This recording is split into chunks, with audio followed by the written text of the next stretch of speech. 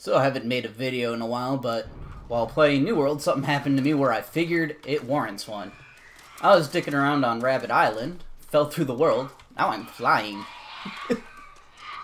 And not am I just flying, I'm flying with Noclip. I just run through mountains. Can't go higher or lower than this, but I can go through everything in my path, it seems. Just kind of flying around. This is solid game design. I don't really know how to get out of it either. Probably have to teleport or something.